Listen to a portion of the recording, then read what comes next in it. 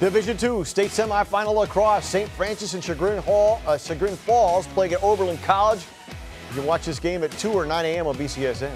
First quarter, nice ball movement for the Knights. Joe Petro ties it, but Chagrin Falls ends the quarter on a 3-0 run, capped off by that goal right there. Knights get off to a strong start in the second. Brock Schwartz gets it to Forrest Stacy. St. Francis within 2. Final minute of the first half. Schwartz, the recipient of the pass. The goal sends the Knights a half. Down by 3, however, early in the third quarter. Ben Niskern. It's a momentum back for the side of the Chagrin Falls with that goal, but with time running down in the fourth, Evan Onstedt finds the back of the net. Knights, however, in too deep of a hole, and Chagrin Falls ends St. Francis state title hopes 11-5 victors. Coach Dyer said it, if this is the worst thing that happens in your life, you lived a pretty good life, but